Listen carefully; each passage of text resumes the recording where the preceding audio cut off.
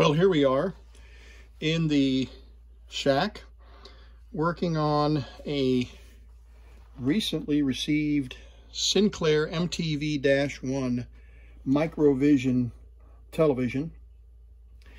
And I've got right here at the bench this farm radio that I recently recapped, and I'm waiting on some new tubes to come. And so that project is on hold for the moment. Let me swing around here and let you see part of my collection of the Sinclair televisions.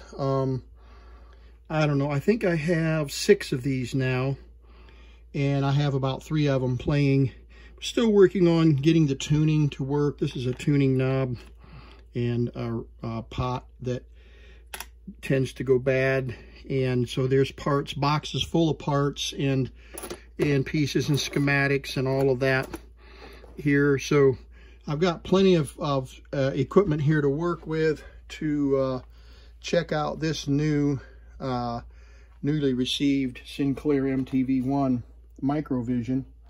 This set came from Cambridge, England, so it took 45 days by boat to get here, and it arrived safely and in pretty good shape. It's got some cracks on the bezel, as you can see here, but it comes with a plastic cover over the tube, which not all these do. This is usually missing because it just pops loose. I'm going to pull it out of here so I don't drop it, but you see it's just a real thin piece of black plastic and very fragile, but that's very unusual to get one of these on a set like this, and it's not necessary, but it's a nice detail.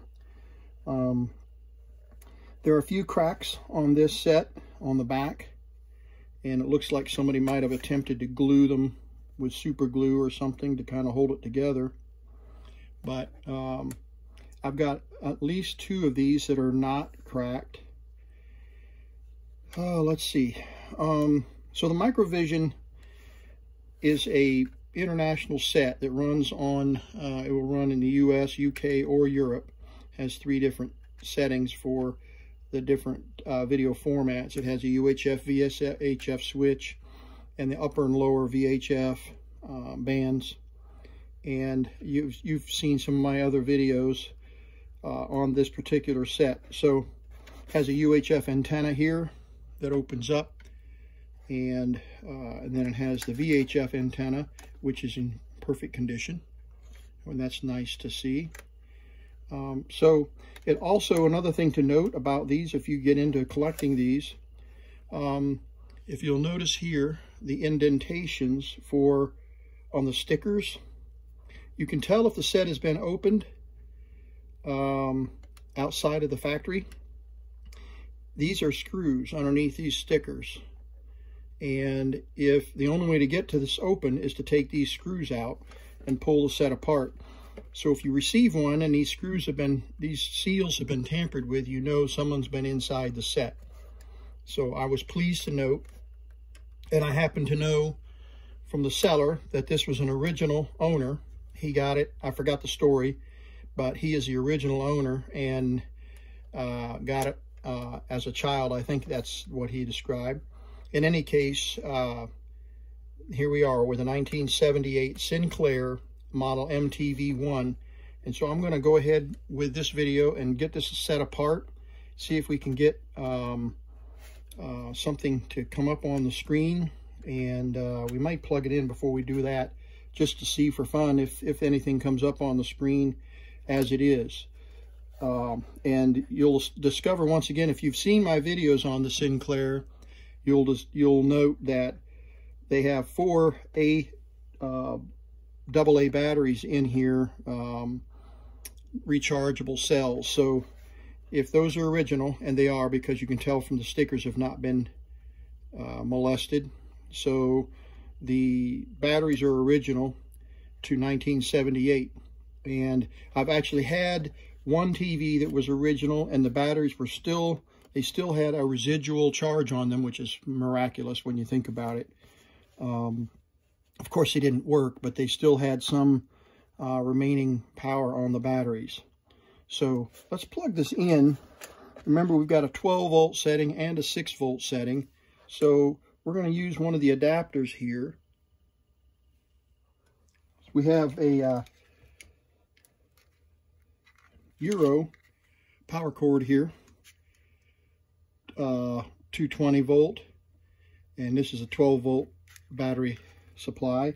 And we have the what we use here in the US standard plug, and it's 110 volts to 12 volt. And then we also have the 6 volt dry battery connector, which has never been used. So you hook this up to a 6 volt dry cell and it plugs in. And then I think I only have one of these, and this is a 12 volt cigarette lighter or cigar lighter adapter for the set. And it even came with a little box, which is nice. So I'm very pleased with this purchase. I'll tell you right up front, I paid $80 US for this, including shipping. I don't know, that's 58 euros. I don't know what it was, or whatever the exchange is. But in any case, that's not uncommon. You're going to spend $50 to $80 US on this as of 2021. That's about the going price for these. And but they are a real treat because they are unusual. And of course, they claim to be the world's first pocket television. But based on some of these other pocket televisions,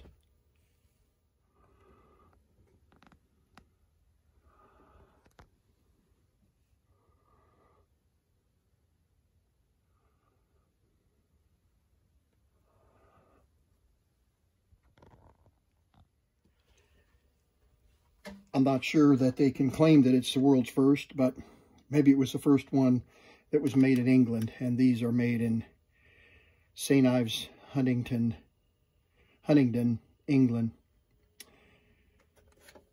So let's plug it in. First thing you got to do with these adapters is to double check that they are actually working. And I've discovered over the years that some of these adapters are no good. And so you plug it in and you can't get anything to work, and you just assume that the adapter is good. And what do you know? So we're not worried about polarity here for the moment. Let's just double check. Got a glare, okay.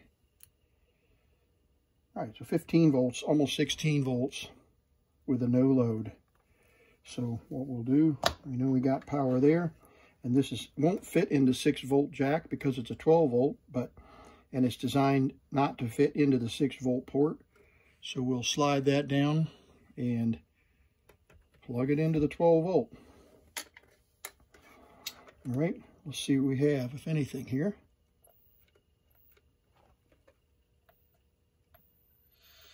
Actually, I have audio. Let me turn the lights off.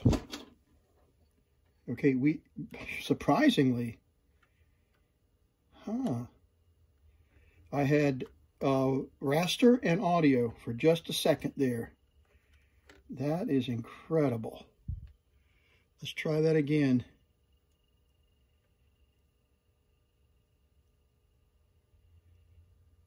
Okay, so those batteries are sucking the life out of this adapter. That is incredible.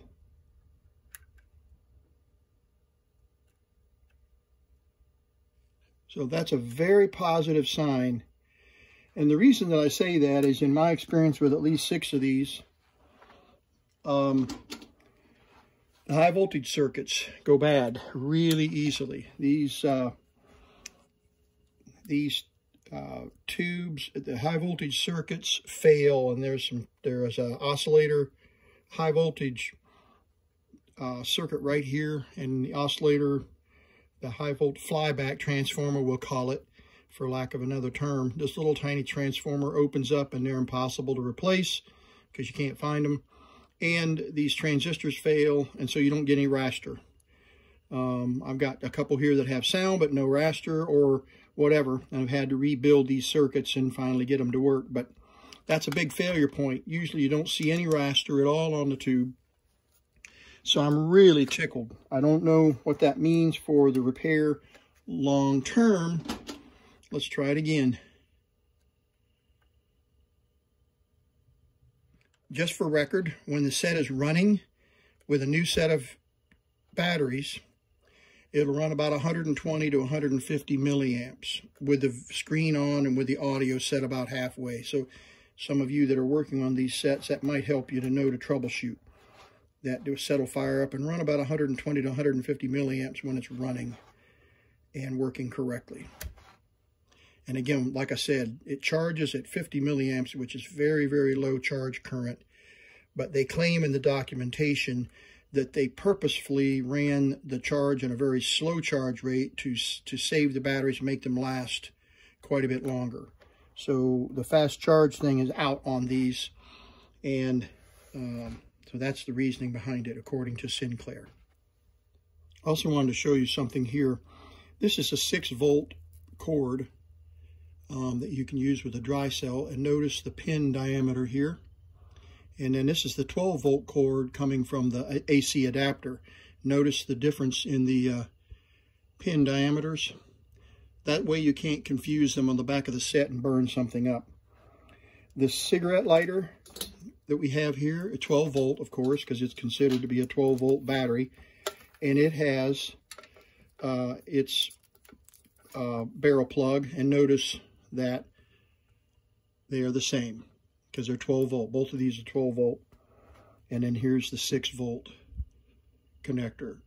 So what we're going to use is, so we don't have to cut open on one of these wires, we're going to use the cigarette adapter. We'll hook the power up to the adapter, and center pin is positive, and the side pin here is negative. And then we'll hook that up to our power supply over here. And then let me zoom back out here. All right, we about 20 minutes has passed, and no more indication of any current draw on the charging circuit. So we're just going to proceed with opening the case. We'll loosen the UHF antenna. That comes off first.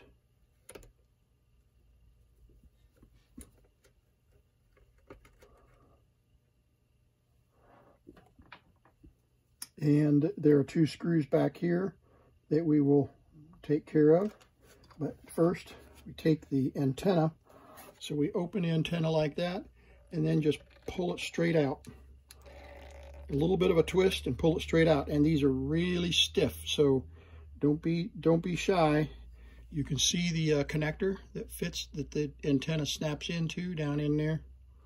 It's just a claw that holds the antenna. See if I can put it back in. And it's pretty stiff, so you have to kind of gently work it out. And we'll set that aside. And next, let's take a look at this label. See if we can get this label up without making a big mess.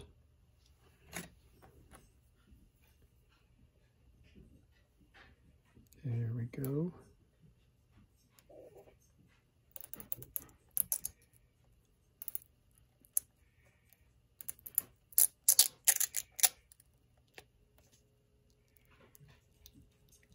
Easy does it.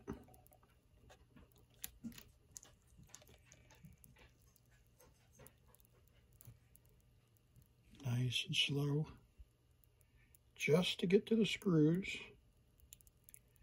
All right, that's good. Get to those 2 screws. We got 2 screws here. Let's see if we can get to those.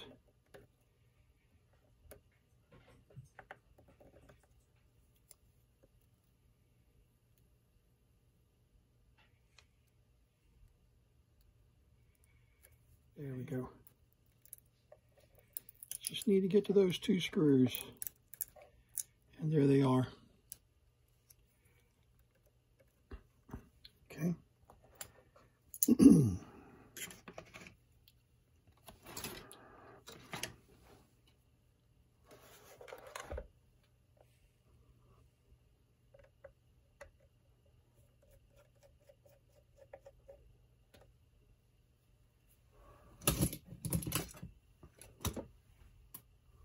put them in a magnetic tray here because they're so tiny.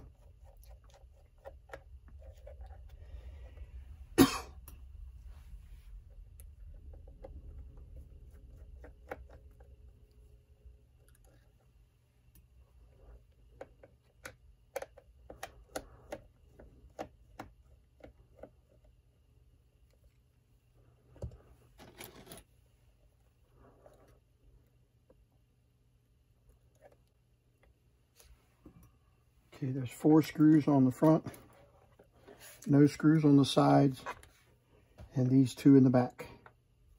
These are antenna terminals right here. External antenna. And if you've watched any of my other Sinclair videos, you know those antenna terminals, where they go and the modifications that Sinclair did. Okay, so now we got the back open, and I don't see a lot of corrosion so far, which is a very good sign, but we won't know until we get in. This is the headphone jack. These are the external antenna terminals, and there you see both the 6-volt and the 12-volt connectors. And then we have the adjustments for, oh, and by the way, this little slide, well, yeah, I was just going to say, it easily drops, and then on a gray carpet, which is what I'm looking at right now, I may never find it. Here we go. So yeah, this little slide fits right in there. It doesn't clip or anything, it just sits in there. And it, you know, you choose between the 2 power settings. It doesn't do any switching or anything. It's just a little slide cover to let you choose between the 2 voltages. Okay, so we take these 2 screws out. My meter's beeping at me. And these 2 top screws come out.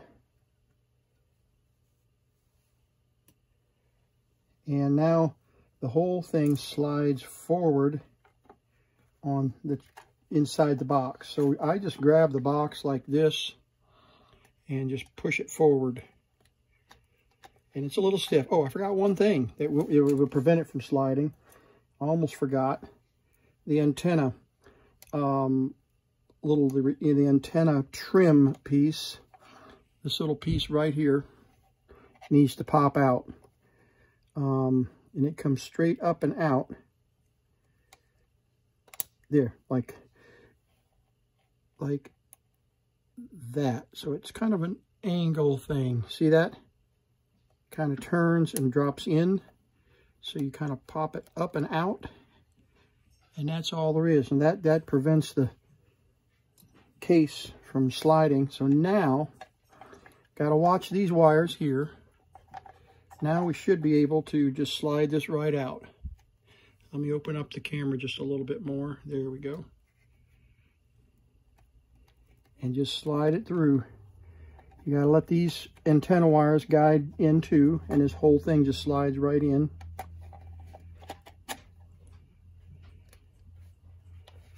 Okay. And just gently slide it apart.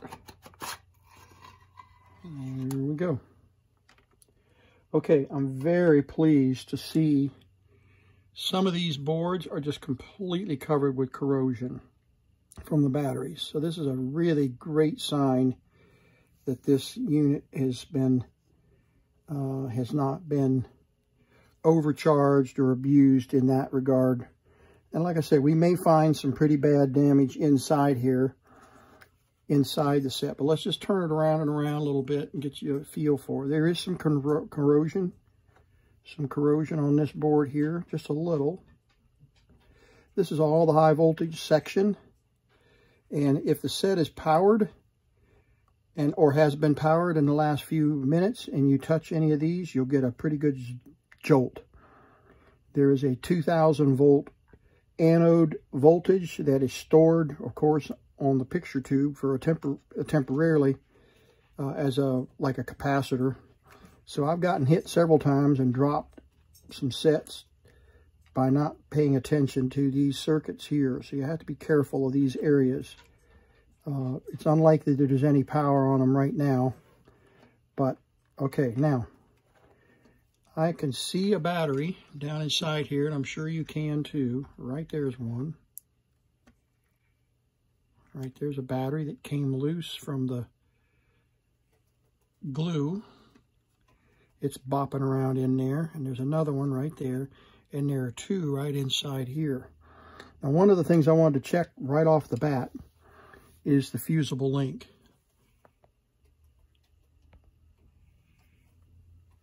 You can see the word link right here. And there is a super fine wire. It's a half, the closest I can tell, and I don't see anything in any of the documentation, but I have replaced it with a 500 milliamp fuse. I've taken apart a 500 milliamp glass fuse and pinched out the element, and I've soldered it in place where this was blown. This fuse, let's see, I'm going to just gently touch it to see. If one end's broken, you wouldn't see it with your naked eye, probably. And it appears to still be intact. We can, of course, confirm that with a meter. We go to our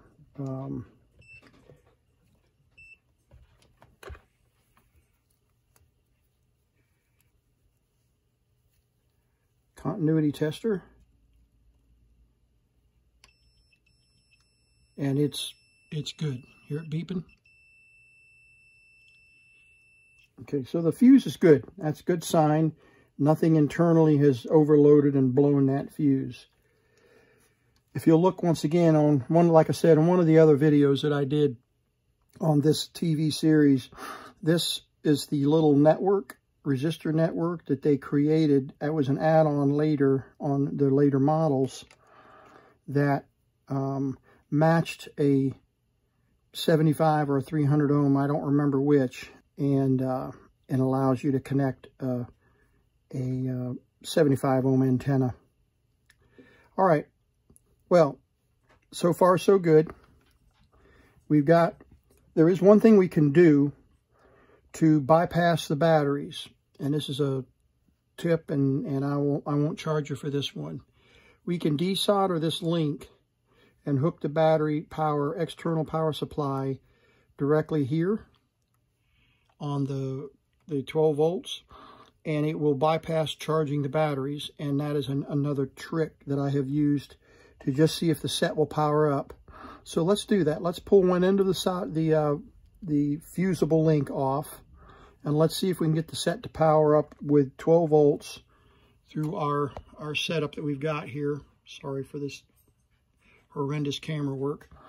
Through the setup we've got here with the external power supply, the battery adapter power supply.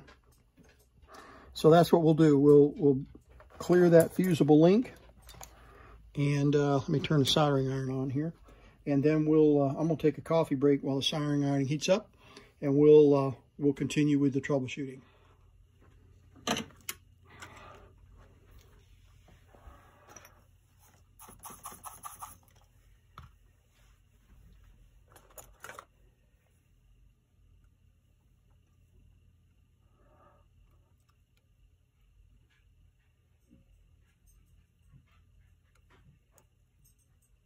Now, I have to be careful because this link, man, I don't want to keep heating and heating and heating. There we go.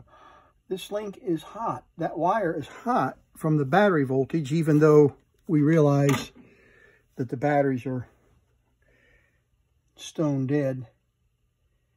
So there's the fuse. And in fact, I think I'm just going to pull it all the way out because I'll probably lose it or break it. You have to treat this with kid gloves. There, okay. So there's the fuse.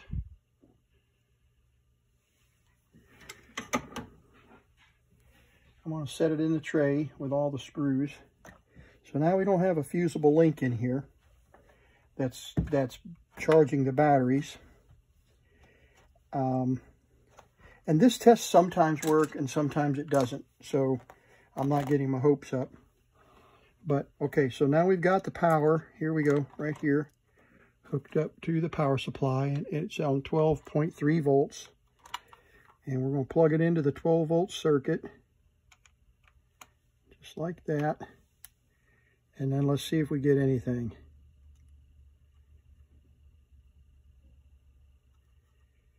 Okay, nothing. Completely dead. Nothing on the amp meter on the power supply. Okay, let's wiggle some boards here. Maybe we got some corrosion.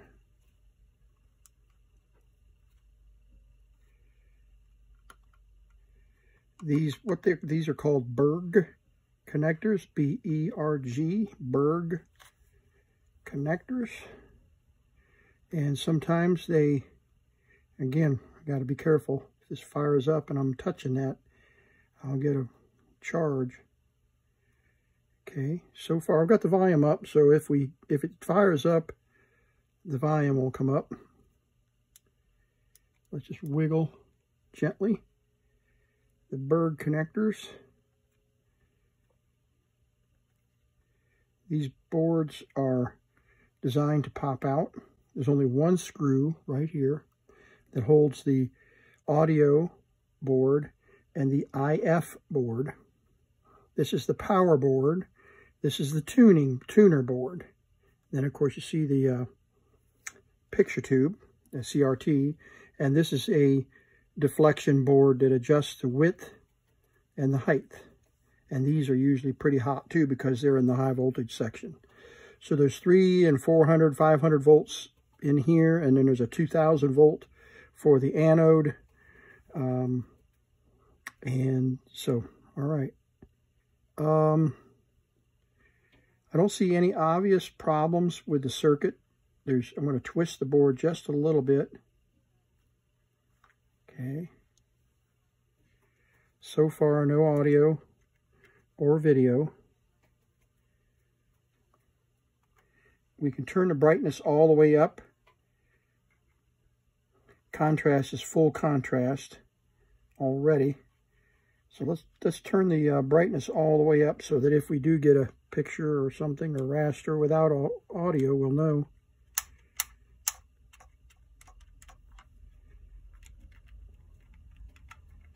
It's interesting, isn't it, that we had a little bit of power a minute ago. All right, just for giggles, let's plug the other 12-volt supply back in.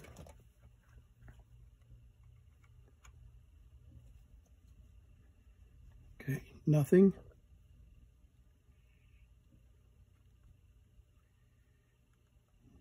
Just checking the connection here. Okay, so far nothing.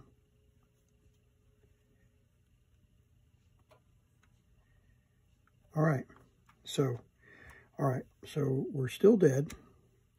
So now what we're going to do is, we could go through and check to see if we have power through the set. But I think what we'll do is we'll pull these boards off and spray the gold contacts with deoxit. And then we'll reseat them and see if we get any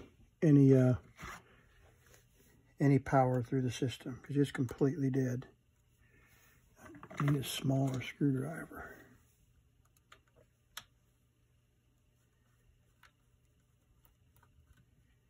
Okay, there's that one oddball screw. See, it's kind of a shoulder screw. It's kind of a oddball.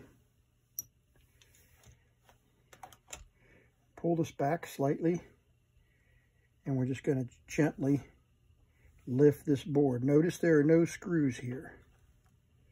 No screws holding that board in. It's just held in by the Berg connectors.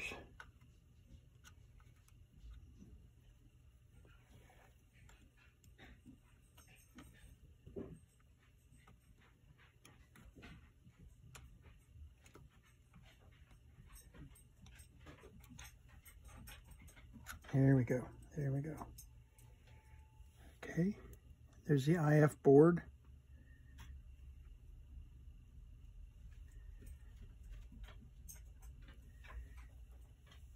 Now you can see down in here, got the power connectors here. See that battery, one of the batteries. There is some corrosion on a couple of these terminals right here. And the power passes from one side of the board to the other. So if any of these are corroded, it's gonna create a problem because it will not pass the voltages from one side of the board to the other. So these pins have to be clean, and there is some corrosion on them. So we're very carefully going to spray these with deoxit. And let that just kind of soak in. Do the same with these sockets.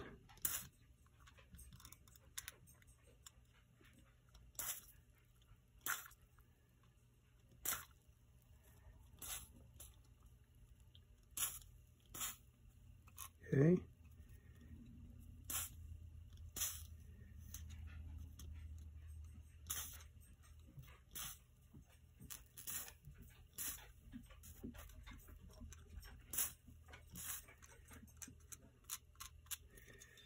Okay, we'll let those soak.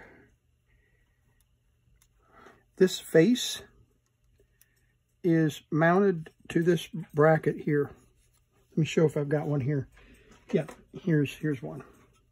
Here's one of the faces that's been taken off, one of the sets. You see, it's a little different. No, it's the same. I'm sorry. I'm got it backwards.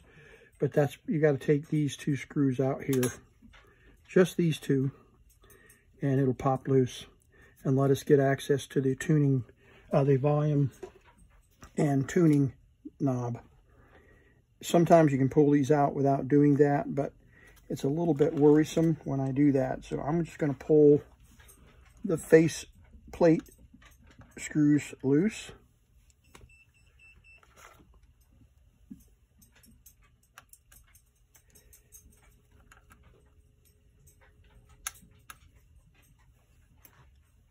Okay, after a short break, I took the dog out to let her do her pee mail.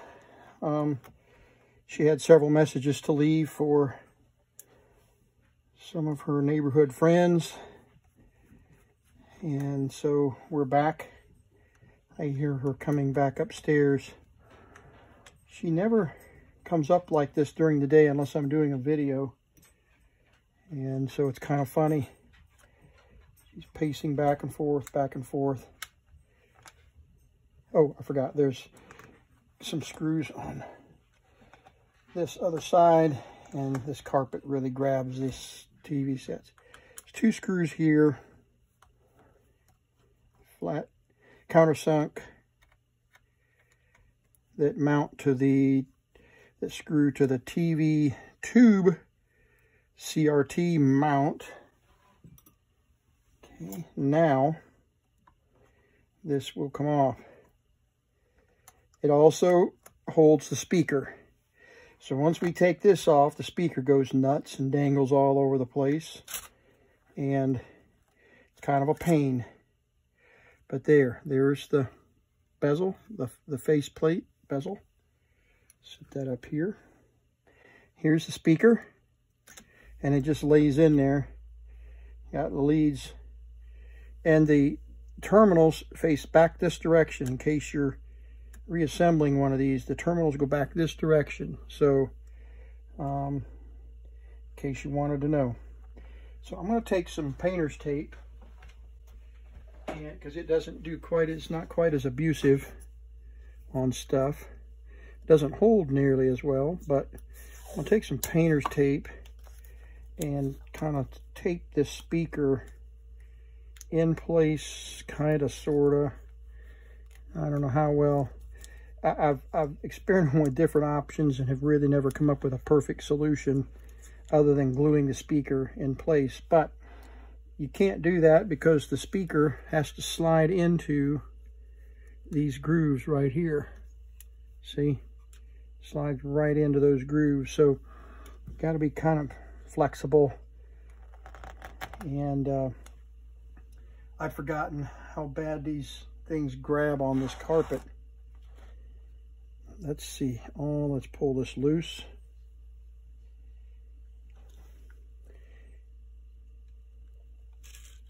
One more thing. You cannot pry these up off when there's power connected, because that'll make all these terminals hot and you'll dead short something. So you got to be careful. All right, this all looks pretty good. There's no corrosion. The pins may be corroded, but and here's this other set of batteries we were talking about. You have 2 down here and 2 up here, and these stand on top of each other. Okay.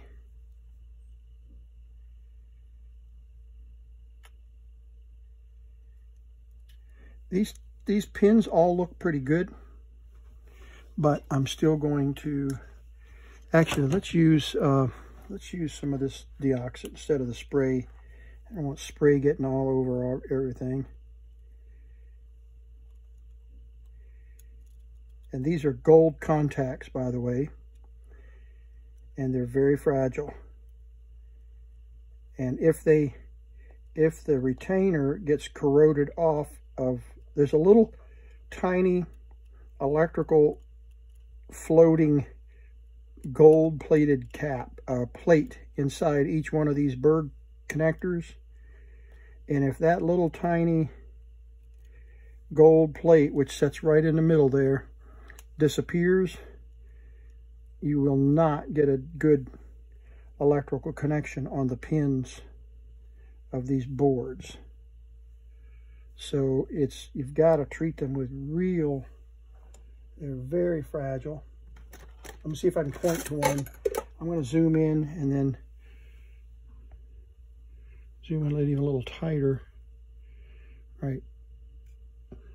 Where are we here? Right here. This bird connector right in there has a little flat piece of gold that comes in contact with these pins. So that's what I'm talking about. Those are very fragile, so you have to treat them with kid gloves. And I missed contact these two. Okay. And I'm going to spray the switch right in here. Sorry, if I can get on camera where you can see. I'm going to spray in there.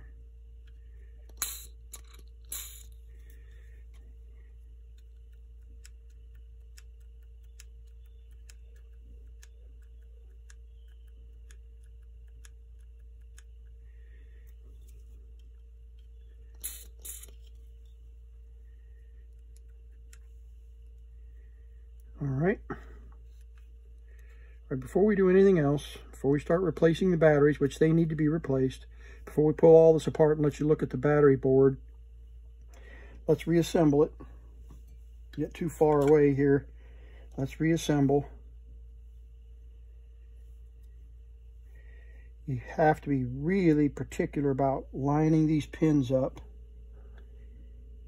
especially when we get the new batteries in, because if those pins go in between their corresponding jacks, it'll short things out and pop. Don't ask me how I know that.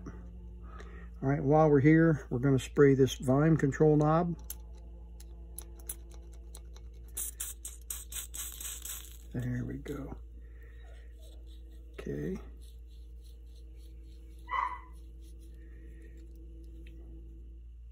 All right. So now we're going to do some voltage checks. All the battery terminals are marked plus and minus, and each cell is about 2 volts. The total 2.5 volts, something like that. I'm sorry, 1.2 volts.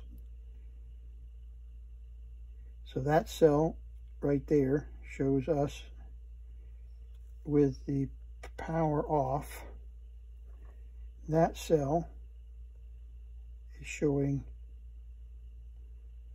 almost 0. This one showing almost 0. These two,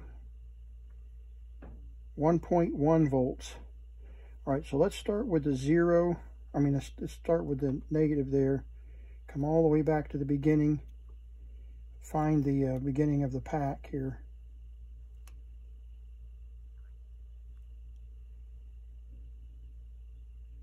What we should be seeing is that the charging circuit is charging the batteries. And because the set is turned off. When the set turns off and it's plugged in, the charger is enabled. And now, there's no power turned on right here.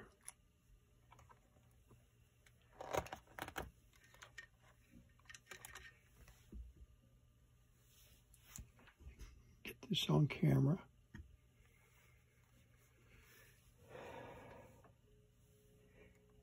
Let's just see. So I've got 1.19 volts. I'm sorry, we get the camera open here so you can actually see something.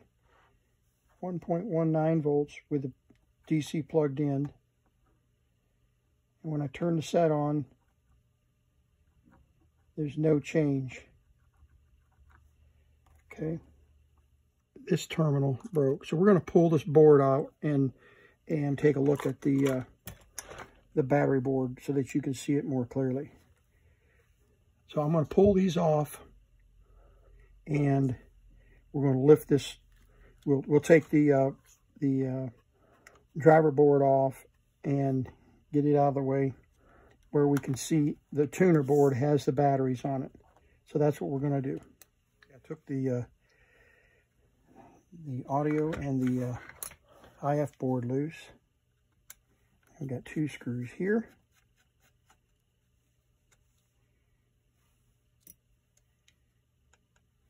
This one holds the antenna wires.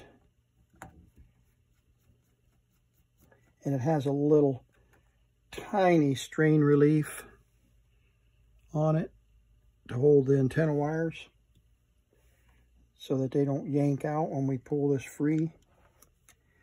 And so what I'm going to do is I've discovered that we've just got to desolder these antenna wires because this board just yanks and yanks and yanks on the wires, and it just wreaks havoc on these little tiny wires. And the power board and tuner and the power board should lift out. There's a catch right here underneath the tube mount. So we have to lift it up and out like that. Now we also have the antenna wires we have to free. And then we also need to free the antenna clip. Let me show you how to do that. This clip slides backwards into just like that.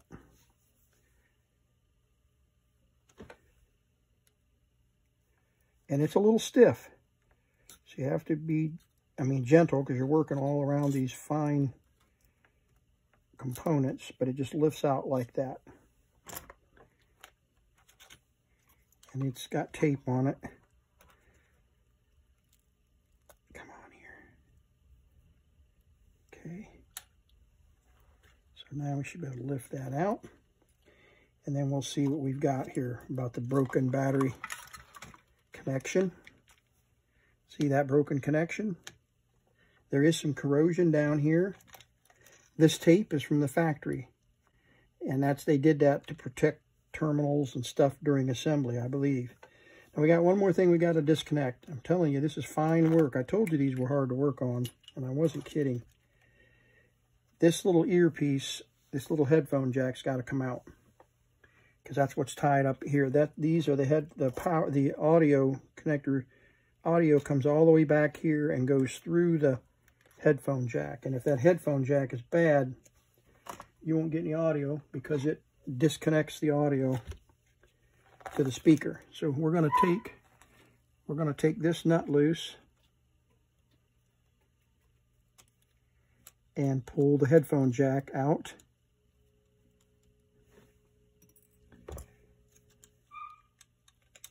Okay, there we go. All right, so now our speaker, tuner, and battery board is free.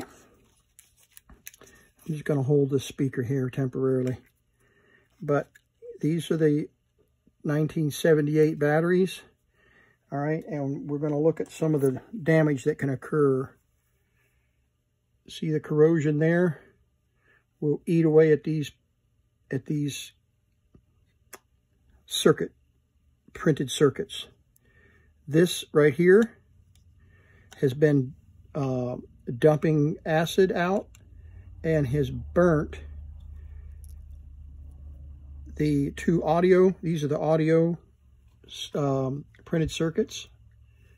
Get in there real close. I'm going even closer. These are the audio printed circuit paths, and this is the main voltage power. So the main voltage power. The main power lead goes through this, comes around, and comes all the way up to one of these terminals, these Berg strips that I was telling you about. So if any of this printed circuit is etched and burned or and broken, you won't get any power. But of course now see the pin on the battery just rotted through. There's some of that alkaline on the tip of my tweezers. So we're going to get rid of these batteries because these batteries are nothing but trouble. And we're going to replace them. And I'll walk you through that process as well, replacing these batteries and making new ones. I'm encouraged to see that there's no corrosion on the tuners, the UHF and VHF tuners. If these are corroded, we will have all kinds of trouble. Now, I don't know what's going on inside here, but if we've avoided a lot of corrosion, and I think we have, there's some more corrosion back here. See it back in there, that green, that's corrosion. So we may have something broken in here. Don't know yet. See those leads come to these Berg strips right here, Berg connectors. See the connectors? So we're going to get these batteries off of here and replace them with new ones. I'm going to desolder the speaker because it's just dangling and going to break. And we'll set the, while I've got it apart, I want you to get a look at the deflection board. I don't see any burnt components. And I believe this may be a successful repair. It's always hard to predict. I've had them power up like we saw it just a moment ago, and then spend 3 weeks troubleshooting, trying to find some kind of a breakdown somewhere in some of the circuits. So you just never know. There are some electrolytic caps that can go bad. 1, 2, 3, 4, 5, 6 of them. And those sometimes are bad, sometimes they're not. And I've had some bad transistors in here that prevented the horizontal oscillator from going and creating high voltage inside this little transformer, like the little bitty flyback transformer. So we've got a lot of work to do here to get these batteries replaced. So that'll be the next step. We'll replace the batteries on the tuner board. Let's get rid of this speaker for the time being.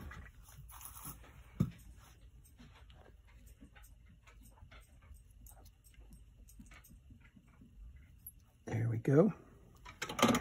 We'll set that aside. Sweet little 5 ohm, believe it or not, a 5 ohm speaker. 5 ohm speaker. So now we can desolder, and I'll get the desoldering tool out, and we'll desolder these clumps of solder and get rid of these batteries. All right, we've got things ready to go here. And we're gonna just pull the solder off of these battery leads.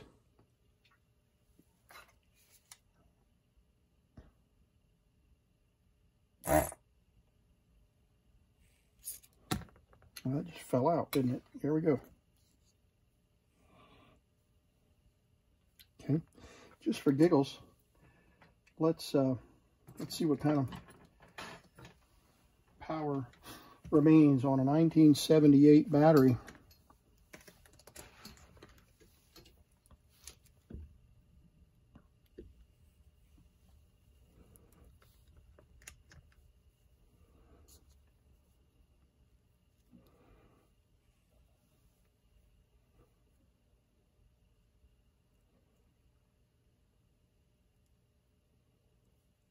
That one's gone.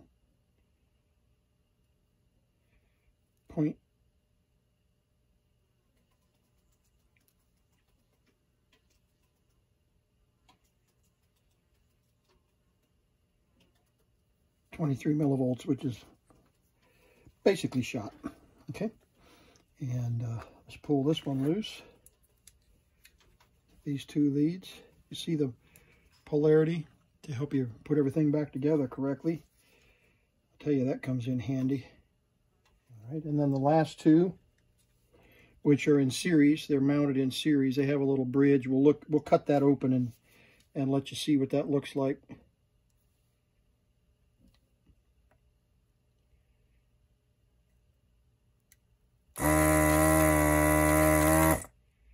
All right, let's see if we have any power on these two batteries.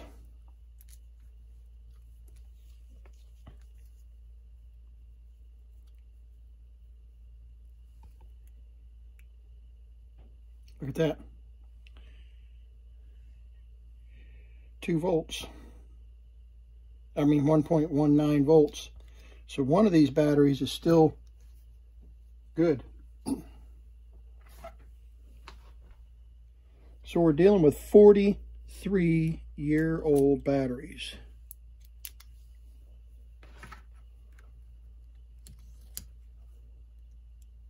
"43-year-old NiCads."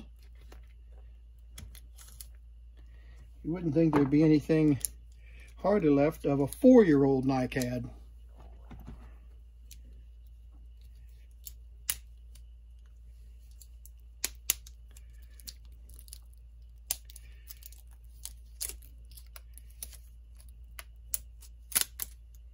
Okay, so here's how the heat sink, and let's break into the new 1.2 volt batteries. High energy nickel metal hydride, very nice batteries. These will run this TV a lot longer than it originally was running, if we can get it all put back together and running right. By the way, there's a date code here. I just noticed 1978. So somebody was working on the set 42 years ago. All right.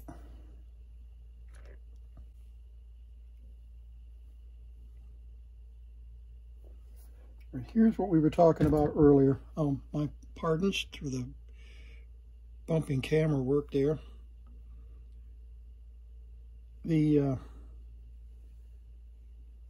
Well, there we go. These traces may be corroded to the point that we've lost power completely. We had power for a moment though, didn't we? That terminal is going to have to be pulled out. That one was the leftover one that broke from the battery. And we've got some corrosion underneath here that I don't know.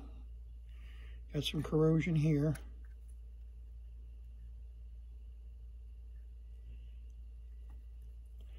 And let's see what it looks like up here. Looks pretty good. These are usually rotted completely off because of this battery pack right here. But these batteries, we got to them before they got too bad. There is some damage, but we may have to check this connection. I'm just curious if we have any continuity from that pin right there all the way around to this battery terminal. We'll check that in just a second. And then we're going to also check to see if we have any continuity from the audio terminals here around up into the connections that connect to the audio board. So let's do that. Let's check those before we put batteries on top of these bad traces. And let's just check and see if we have bad traces.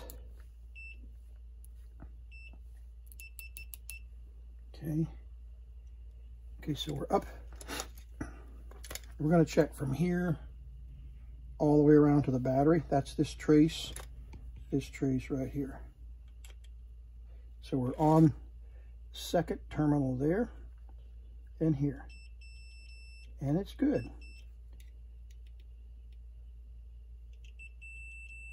Yeah, it's good. That's the good news. All right.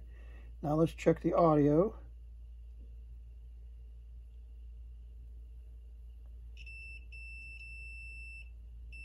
Good. All the way through both traces.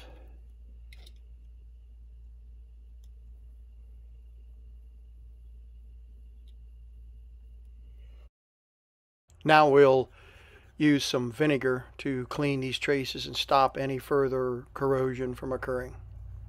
We neutralize that acid, or that corrosion, excuse me, then it'll stop the corrosion from continuing.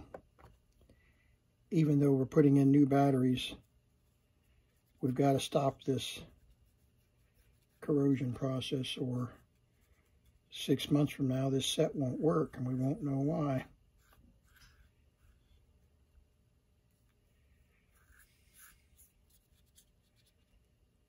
So hopefully this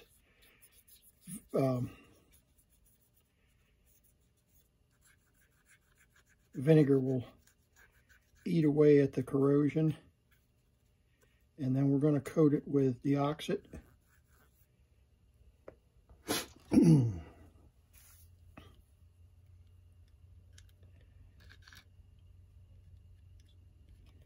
Okay.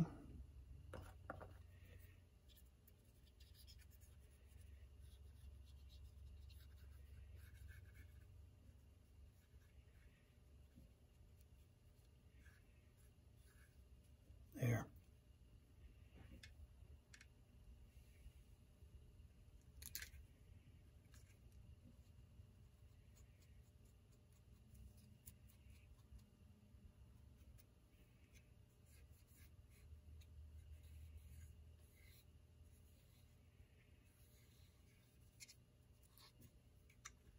Here we go. Oh, and while we're here, let's treat the tuner.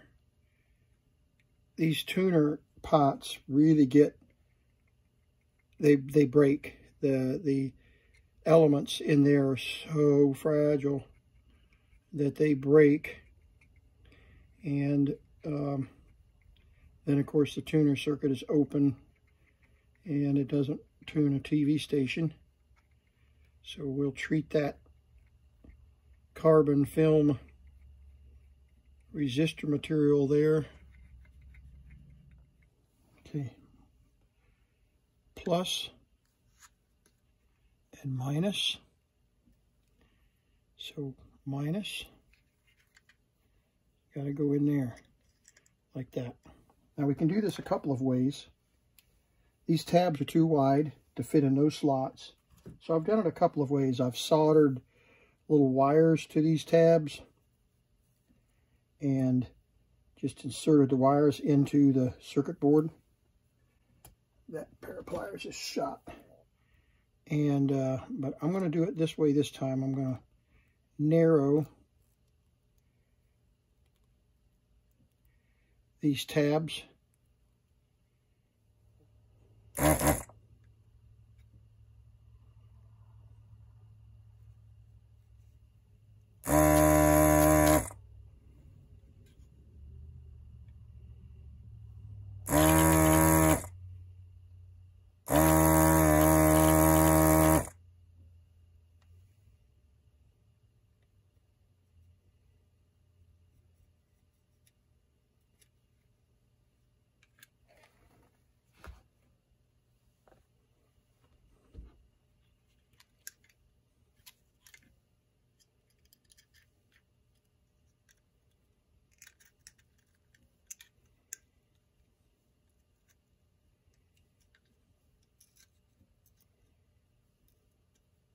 Okay.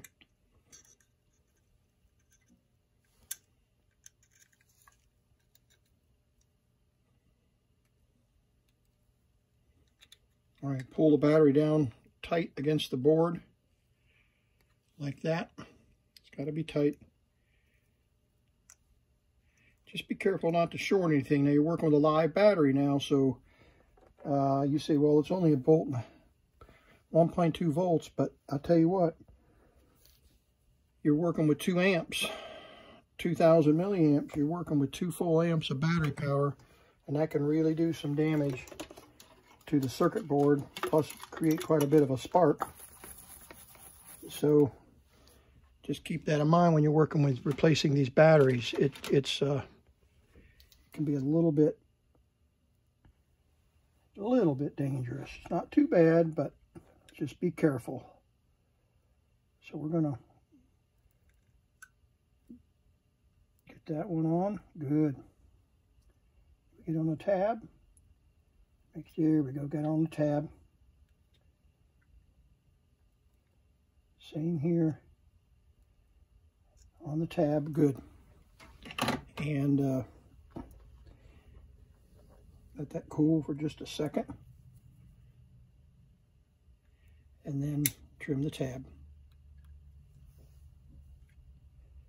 Trim the tab. There we go.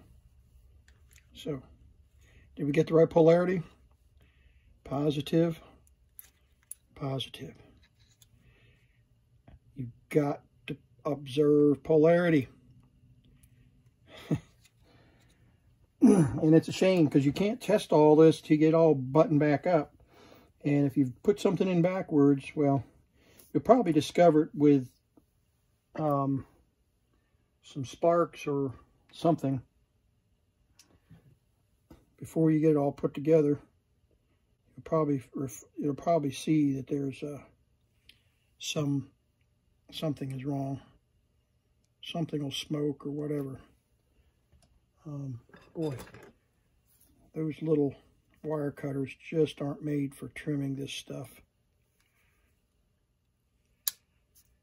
Good. All right, so we got 2 batteries in.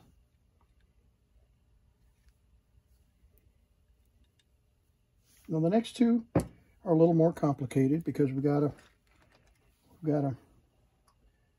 wire them. I threw them away already, but that's okay. So this takes a little bit of practice, and of course you're working with live batteries, so you have to be very careful not to short these together unless they're parallel.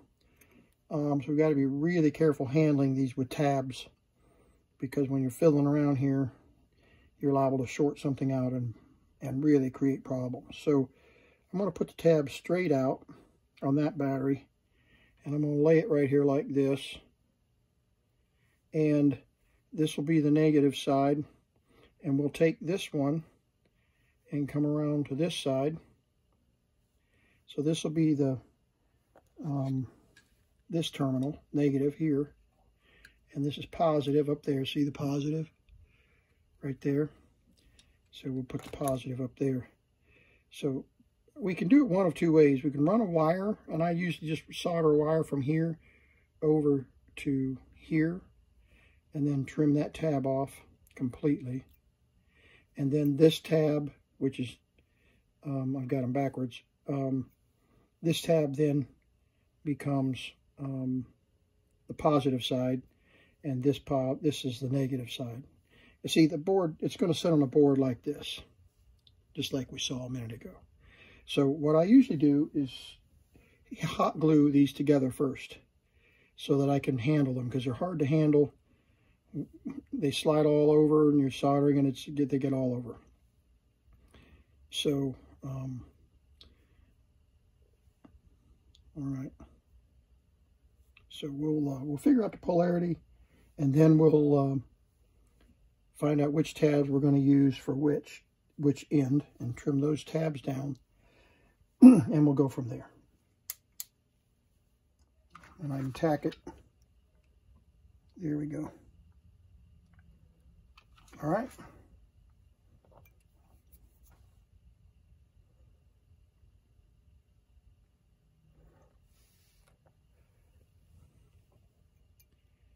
Okay.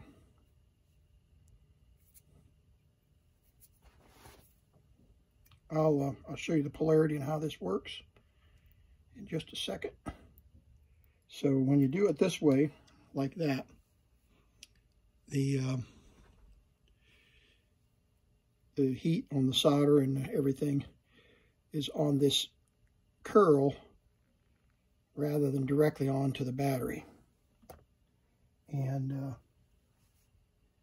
takes a little bit of the heat directly off of the battery itself.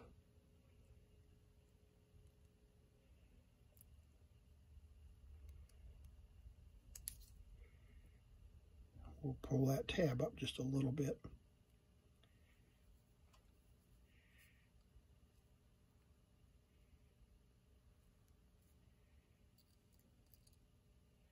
There we go.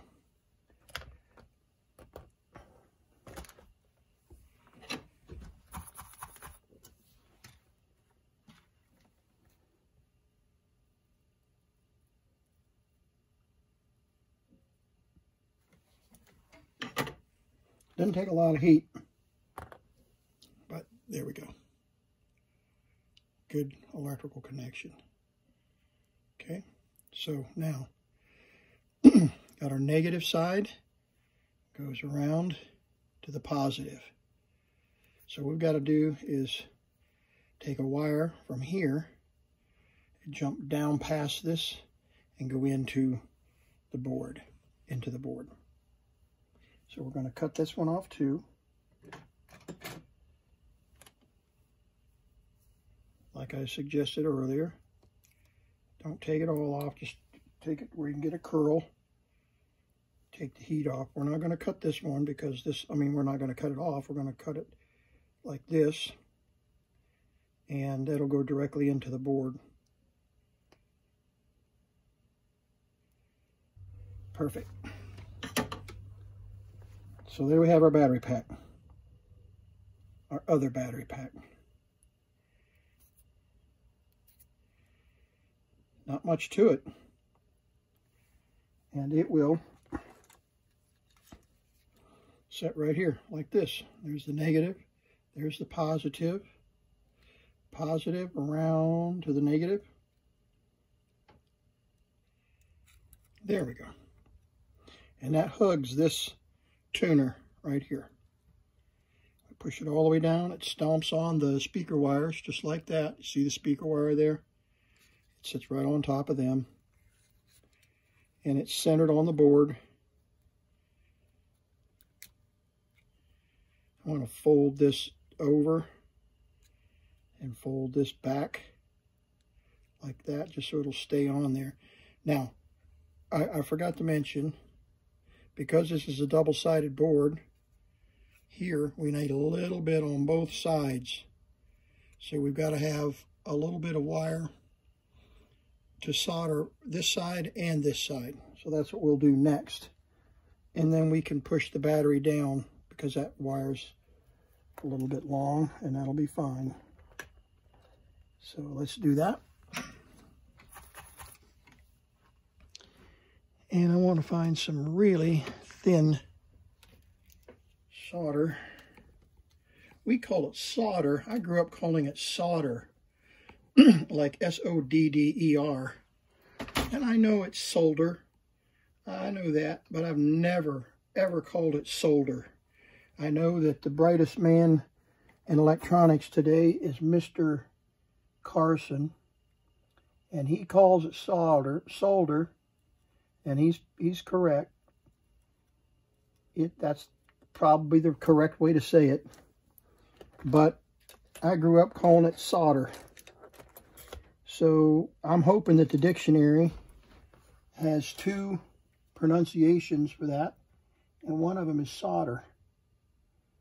Otherwise, I've been saying it wrong my whole life, and I don't plan to change anytime soon. But yeah, there we go. Could use a little more check to make sure we got a really good connection there.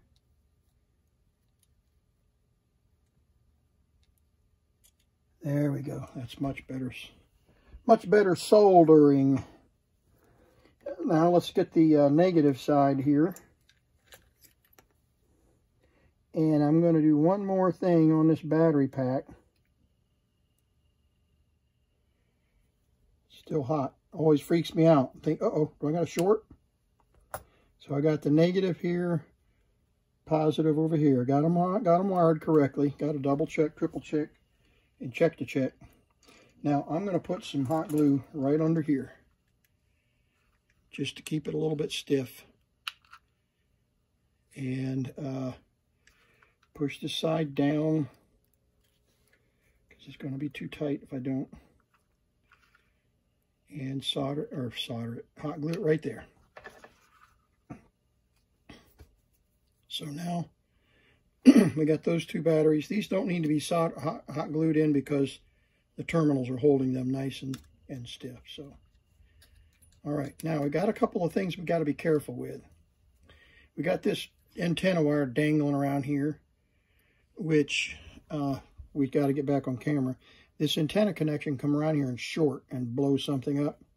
Now that we've got 4.8 volts. So let's just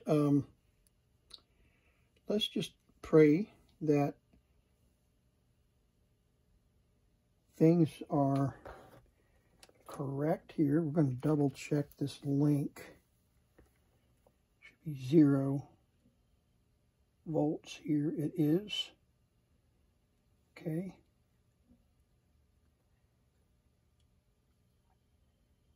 Okay, good. So the fusible link is still good. All right, so let's put this tuner back on. I'll unplug the glue gun.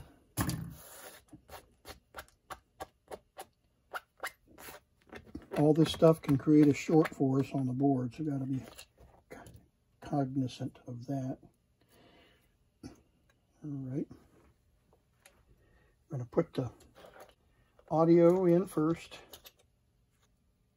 Yeah, we're right here. This connector needs to be put in like that. See where the leads are coming out this direction, and it's parallel to the chassis. Otherwise, things bind up when we put it all together, and it doesn't fit correctly, and that's why. So I get this. I'm all thumbs this afternoon.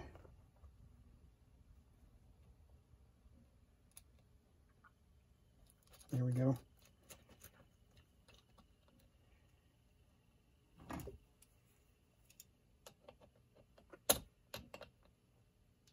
Okay, nice and snug. Flip it over. Guide the antenna wires out above. Speaker wires go underneath like that. And then, if they don't break. And this right under here, like that. So, okay, there we go. All right, so 2 screws.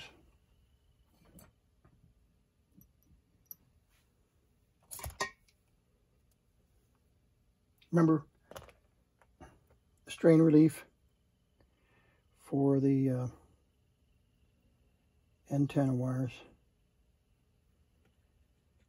Okay, and this slides back in here just like that. There's a slot for it, and it slips in and just pops in place. If you're having trouble putting it in there correctly, it's probably because you don't have it in the slot. All right. Let's put the speaker back. Now, these batteries are pushed really close to this side. I don't like that. For some reason, I didn't notice how close they were. This opening space is where the battery's set. So we're going to see. It looks like it's pretty close, but let's see if we're okay. Let's try it. Can line all the pins up. And now again, we have to have everything lined up correctly or we'll short something. So be very careful plugging all this back in. Power's off. And the IF board, I'm eyeballing and lining up all the pins down inside this crack here. Looking in here. If you get it wrong, you'll blow the fuse for sure.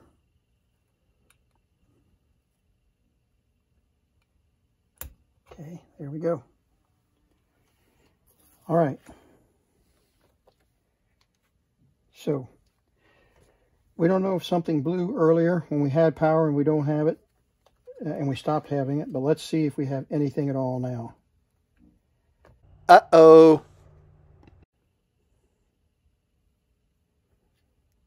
All right. Let's do a check on whether we have power to charge the batteries. So what I'm going to do is I'm going to move you up to the power supply. And while you're looking at that, I'm going to plug this circuit that you're looking at into the 12-volt jack. And we don't have anything. So we should have, like I said, we should have 50 milliamps. So I'm not sure what's going on there. Checking all my connections.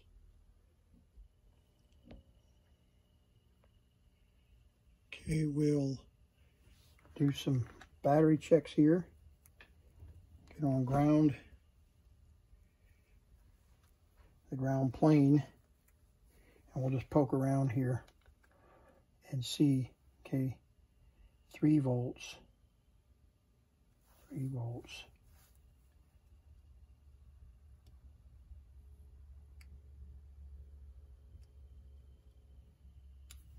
Okay, power's on.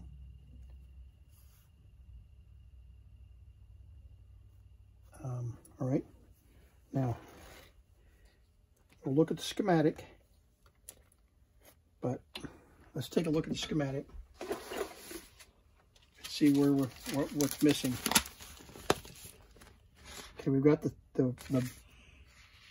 chassis flipped upside down so that we can compare these numbers, these here, because we're looking at the down on top of, I don't want to get shocked here. Make sure we got 4.5 volts or whatever, 5 volts.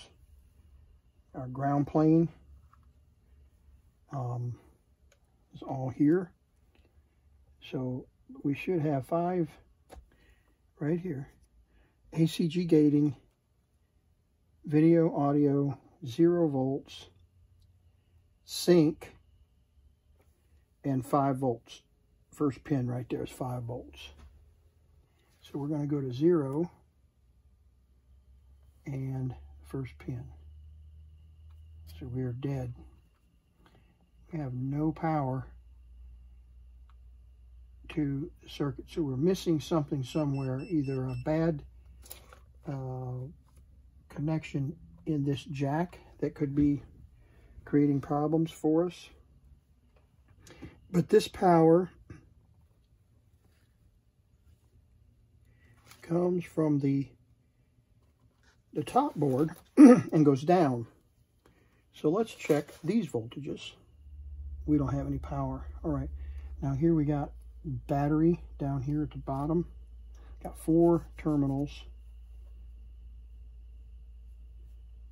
Should have 5 volts there. We don't even have 5 volts there. Yeah, so we don't have power up here to the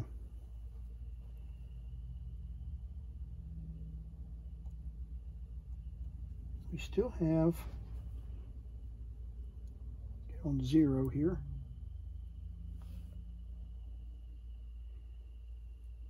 3 volts. 3 volts,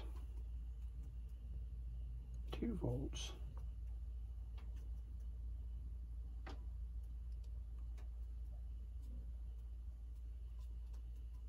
Huh.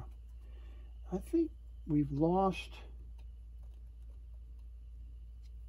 our power.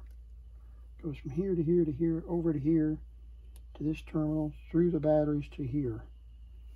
So, yeah, something's open. Something is open. All right, power off. Let's pull this up.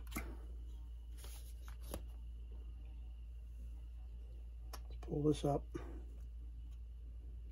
You know, we had power for a second. Remember, we saw that earlier on the video. And I don't know if it was just because there was a intermittent connection. Well, clearly there was an intermittent connection or something. So something is awry here. Could be one of these connections. Let me zoom in here.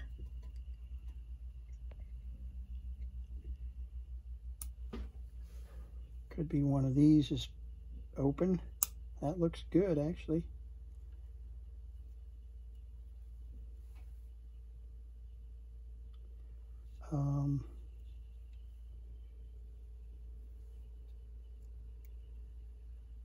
Hold the door here. I think I found a problem. Maybe.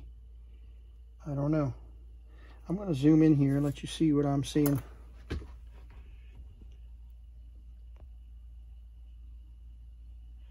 I'm going to go live with the camera.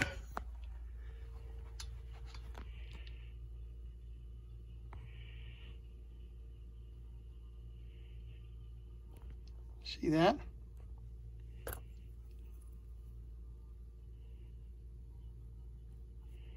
I'd say, folks, we got problemos.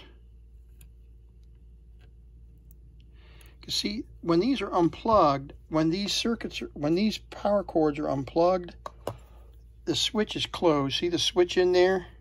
Right there. That switch, when that's closed, it allows power to get to the board through the batteries. So if this circuit is open, this 12-volt circuit or whatever is open, and there is a burnt wire there. See that? So we got trouble. All right, let's see what we can do. See that?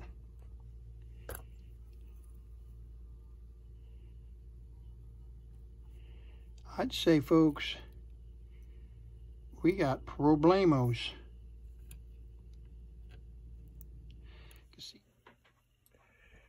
Well, we've got a burnt wire here. And that definitely will prevent power from getting either from power supply or from the DC power or the batteries. So let's see what happened here.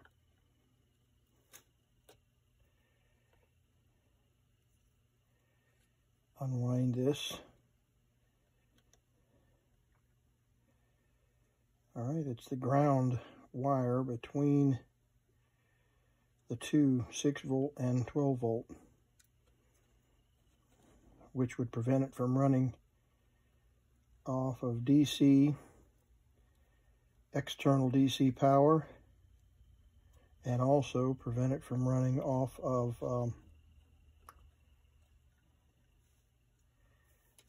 the battery.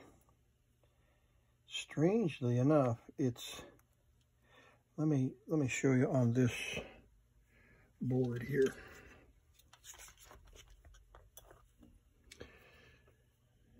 This is what we're looking at here, with the exception of one of the other connectors.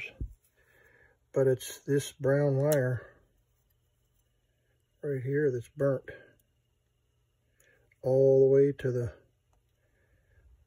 main board. So That's the connection right there. And let's see, can we get to it without tearing it apart? Nope, probably not. Not and do a perfect job. So let's take it all back apart and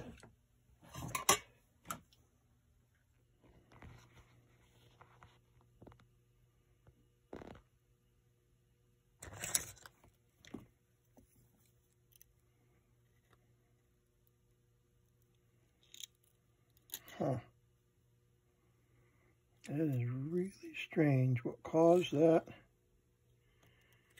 Any kind of a short? Don't see any other burnt components.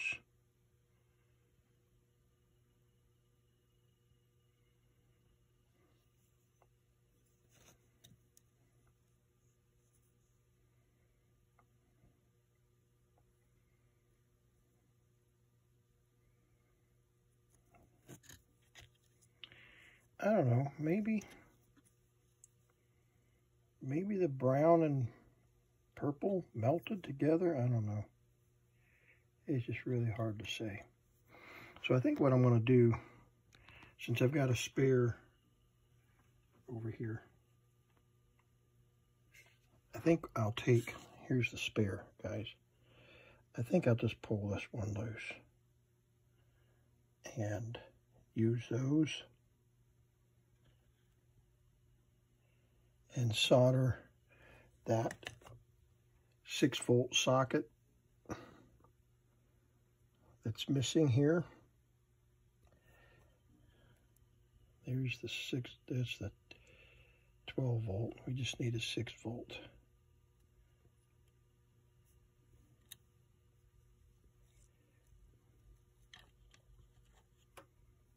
Yeah.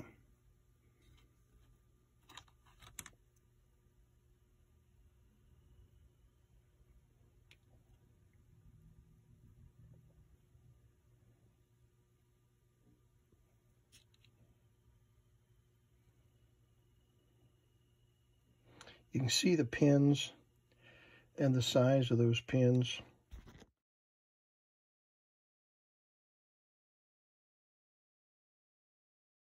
Okay, we've got it all back together.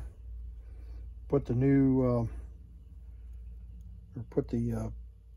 connector in there and wired it in. So the acid test, here goes.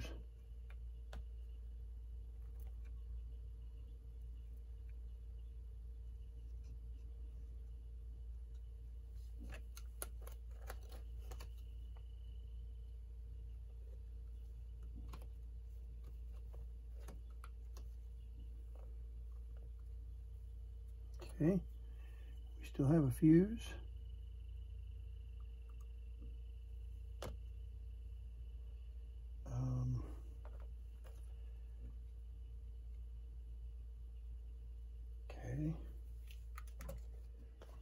Okay, let's see if we got battery charging going on now.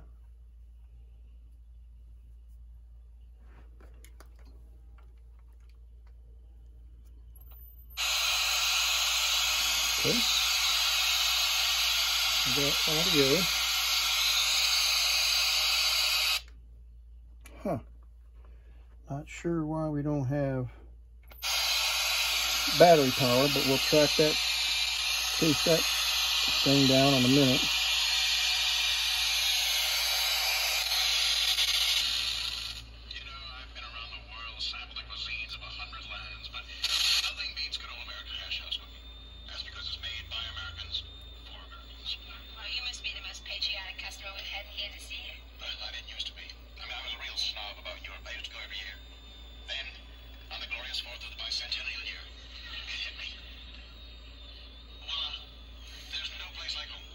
Okay, we've got audio. Curious why our battery connection is not working. The special is macaroni and cheese with ham. Macaroni? That's not too American. I'll tell you what. cheeseburger, chocolate malted, and home fries. Would you like to Right, let's put the antenna back. tea and toast, please? That's all? Our special today is macaroni and cheese with ham. Thanks. Okay. Motion sickness. I know. Let's see if we can get some video on I used here. to get that when I was a little girl. Bus starts rocking back and forth. It's one of those French poodles, you know, with the Italian haircuts. So she tries to get on the bus with the dog. I said, wait a minute, lady, you can't bring that mongrel in here. She says, what do you mean, mongrel? It's a pedigree. I said, I don't care what it is.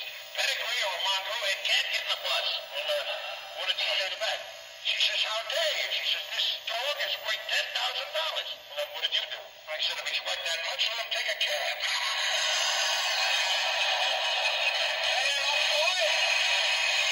There we go.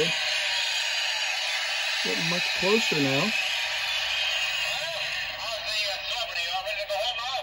Yeah, pal. Oh, by the way, this is Mr. Martin from Universal Magazine. This is my friend Ed Norton. Oh, yeah, you're How do you do that? Well, I'm glad that... I'm adjusting the contrast knob. Category is Ralph Brandon. I'm willing to take a shot at the $64,000 bus. Well, let's see. Now, to begin with, your close friends? Well, I am as close as anybody can get to Ralph Brandon. That's what the lifers say. It's a lot looser. The whole world's changing, so why shouldn't the Navy just change along with it?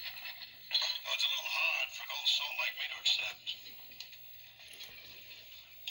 No, sir.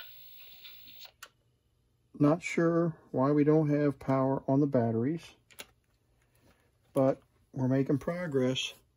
So let's kind of regroup here. When I have this plugged in, let me turn the lights on. You can see that we don't have any charging going on here. And when I turn the power on, pulling about 130 milliamps for, and that's good. That's what it should be pulling for running the TV.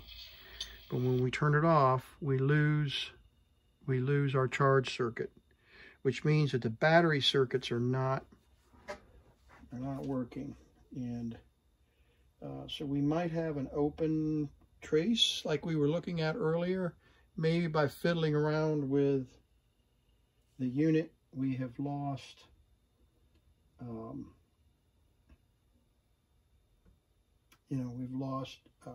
we've got a broken trace like we were talking about earlier.